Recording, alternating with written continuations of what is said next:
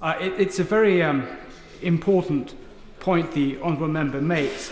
And does he agree with me that the United Kingdom is playing that role in terms of the key role it plays in the Friends of Yemen group, and also the key role it played in terms of the Democratic Friends of Pakistan, in terms of bringing stability and infrastructure in those countries?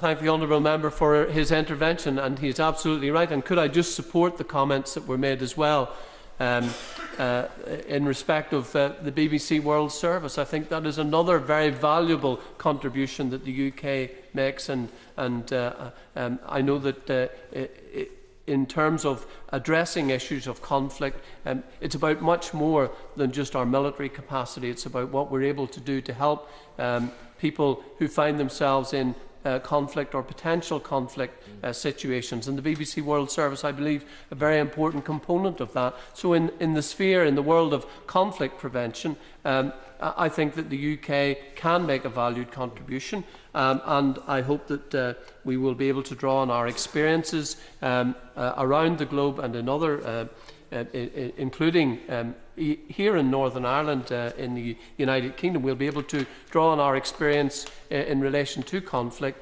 in terms of the contribution we might make to conflict prevention in the future.